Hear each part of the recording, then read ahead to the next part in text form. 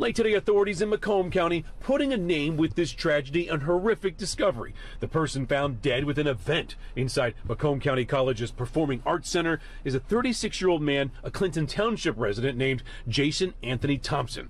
He was originally reported missing to the Sterling Heights Police Department November 1st. He was last seen by family on October 25th. But Sunday, it was a foul odor coming from the Performing Arts Center that brought campus police to the building. Officers checking every corner of that building, including the vents to the heating and air system, and that's when they discovered the body of Jason Thomas. How and why he got into the heating and air vent remains unclear.